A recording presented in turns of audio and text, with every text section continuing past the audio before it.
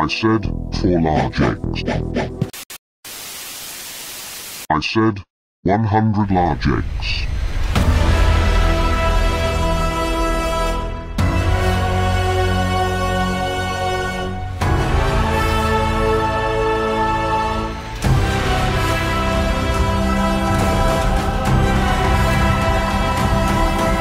Losing some weight.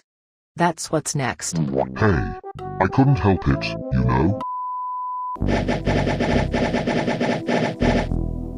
Crack 99 of the eggs into a big bowl. I said 99 eggs because you most likely already dropped one.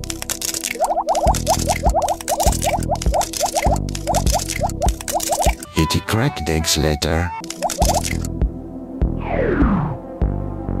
You now need to add the following ingredients. A lot of butter. A lot of flour. And a lot of milk. Look at how many delicious ingredients you have in the bowl. As you can see, they are very excited. You must now thoroughly whisk everything. Don't use a mixer because that's for losers.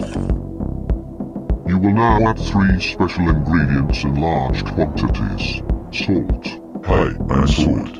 Hi, I'm salt. Vanilla extract. Hi, I'm vanilla extract. Hi. And baking powder. Hi, I'm baking powder. Powder. Put them in. Now. These ingredients are so annoying that the other ingredients in the bowl want to kill them. This is normal behavior. Pour the mixture into a tin. Don't spill it. Spread it out onto the entire tin and smooth the top. Set the oven at 356 Fahrenheit and insert the tray. Let it bake for about 50 minutes. Your Roblox cake is now complete and ready to consume. Want to play the game where all the cooking videos are recorded? You can finally go anywhere you want. Become an ingredient. Dance in frying pans. Climb all over Nikocado Avocado. You can even pretend to be in the next Roblox MasterChef with you and your friends. And the best part? There's nothing stopping you from recording your own videos with friends. Click the first link in the description or go to my Roblox group Mr. Smarty Pants to find my game. You can also donate in-game to show support.